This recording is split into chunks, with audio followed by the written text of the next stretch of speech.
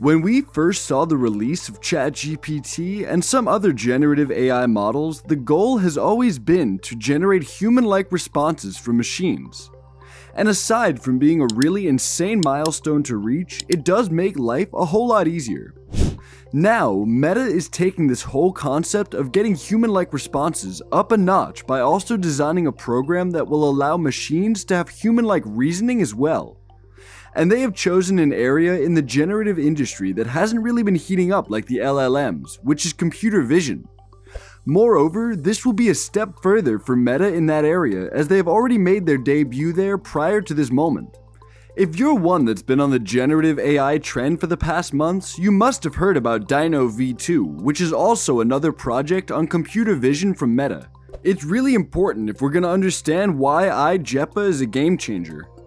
Also, before we go into all that, it's important to really get the whole background information around i-jepa, so let me quickly point out that i-jepa stands for Image-Based Joint Embedding Predictive Architecture, and you can see that right here from the title of the paper. Here, Meta is detailing the functionality of this new approach, titled Self-Supervised Learning from Images with a Joint Embedding Predictive Architecture. So let's dive into it.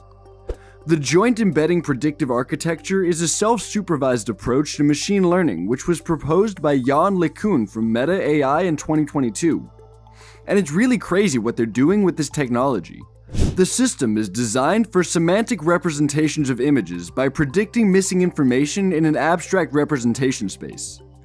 For a better understanding of what this does, let's take a close look at these images here, and you'll find these in the paper. As you can see here, there are sections in these images that have been blocked out, thereby distorting the image. Now, what i-jepa does here is it can analyze the other parts of the image and will be able to fill in the missing part using a new image that fits with the rest of the image. For instance, we have these images of a husky here. The first one in the row here has what is the original image, then followed by a series of other images with sections blocked off. And the most insane thing here is seen from the fourth row right here. You see that the AI has been able to fill in the missing part perfectly by adopting even the pose.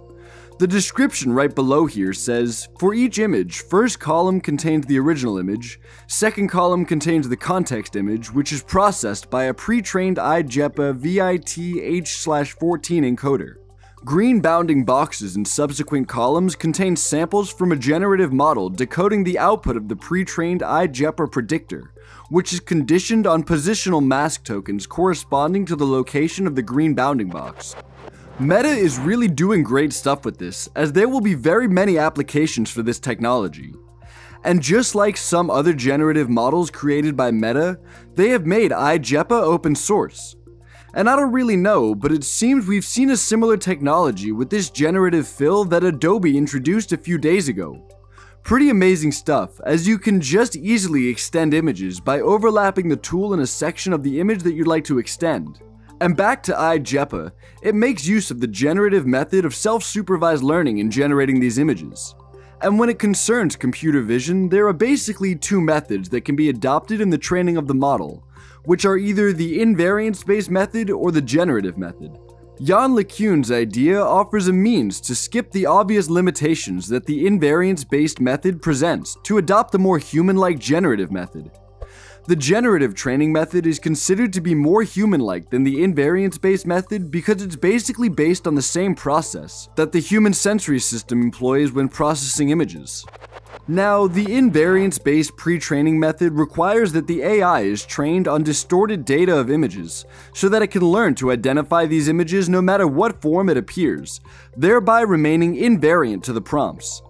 And as you can see from this video right here, which is also a demo for Dino V2, the AI achieves its goals by tracking pixels. However, this isn't close to what the human vision process is like. The human visual system isn't invariant to changes in illumination, pose, or other factors, but it is able to learn to recognize stuff even with these changes. The generative training method works in a similar way by learning to generate images of objects that are invariant to these changes. So the method adopted with the invariance-based method basically makes it a lot more difficult for the AI, as it's not always possible to find features that are truly invariant. As a result, invariance-based methods are often less robust to changes in the input data and so are prone to more bias in image generation than generative training methods. Instead of comparing pixels as the invariance method would, the generative method just compares the visible parts of images to what it must have seen during training and is able to fill in the missing parts. This is basically how humans have a mental picture of something before drawing. This is really impressive stuff and will make it a lot easier to make physical robots way more effective than it would normally be if it's infused in them.